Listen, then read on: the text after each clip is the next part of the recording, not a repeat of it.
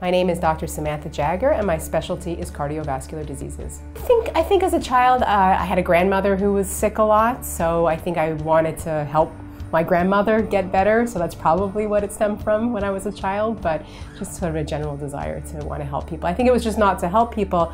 I really liked puzzles when I was a kid, and I particularly liked mysteries, and Sherlock Holmes is one of my big heroes, so I always liked the deduction and power of deduction, so I think that was just a natural extrapolation to medicine for me. So I think cardiology, I did a rotation in cardiology as a first-year resident, and it was probably the rotation that excited me the most and that I found myself putting the most extra time in and being the most interested in and probably getting the most rewards out of. And cardiology was puzzles for me. It was a lot of, puzzles and figuring out and analyzing and putting things together. So it's what excited me, so I stayed with it. I think patients would be surprised to know that I'm a high school dropout. Yeah, so I left school when I was 17.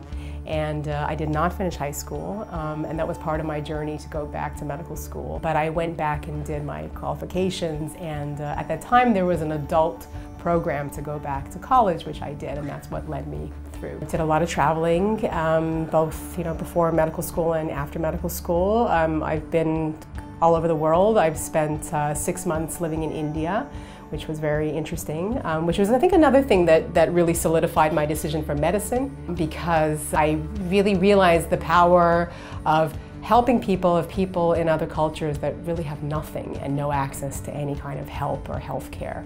And so that really opened my eyes to that. But just being able to help people and steer them in the right direction is very, very rewarding.